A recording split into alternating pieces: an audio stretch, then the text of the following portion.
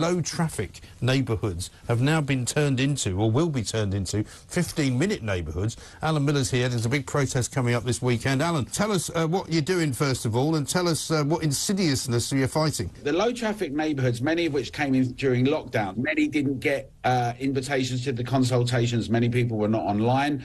Those that did overwhelmingly rejected the idea that we should have them, although the councils have decided that that is not relevant. They're not interested in the democratic process. They're pushing ahead anyway. The 15-minute city that Oxford is promoting goes another step further. You should be walking and cycling, sort of mandating behaviour, preventing vans from dropping things off for businesses, hospitality suffering enormously. If everybody in Britain was saying this is what we should have, that would be something different.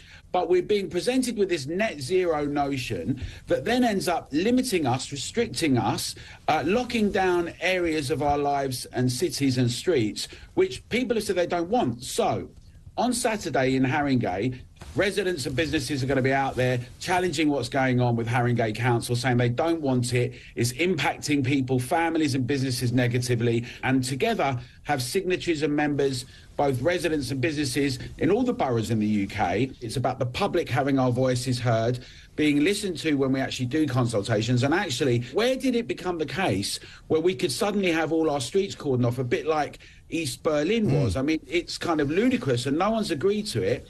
And I think that the councillors and government as well should think very carefully now, because a lot of people are furious. People are losing their incomes. They're not able to see loved ones.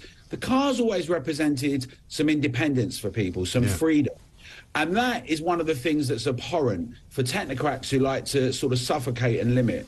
If people want to join the protest, Alan, what can they do? Is there a place they can go and find where it is? Yeah, so it's on Saturday at 2 p.m. in Wood Green, outside the View cinemas.